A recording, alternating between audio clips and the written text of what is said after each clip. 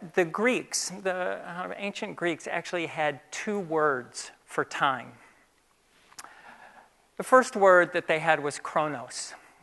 And that's the time most of us are deeply familiar with. That's our 60-second minutes, our 60-minute hours, our 24-hour days, our 31-day and 28-day and 30-day months. It's those weeks and those incessant minutes and hours that constantly are moving past us, right? But the Greeks had also a second conception of time, what they called Kairos. And this was time beyond time.